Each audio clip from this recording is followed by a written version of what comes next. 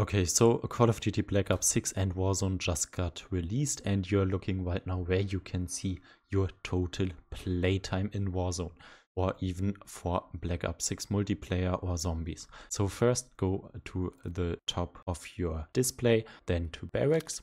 And now for different options appear, progression, challenges, customize and stats, go to stats, and now to leaderboards.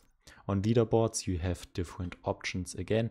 So first you see your stats for multiplayer, score per minute, games played and time played in total.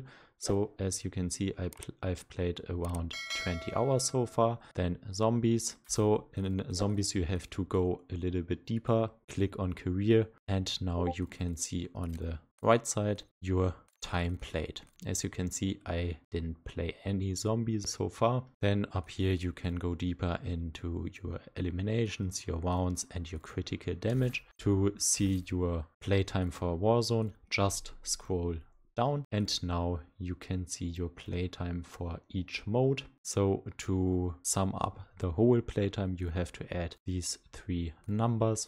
So for Resurgent, for example, I've played nearly 3 hours so far. Click on Resurgent and now you can see more stats like your KD and your highest streak, your eliminations and so on. Up here you can swap around between placements, critical damage and objectives, and same applies for these two game modes. I hope this video was helpful for you. If you have problems to hear steps in Warzone, click on this video right now and it will get fixed in a few seconds.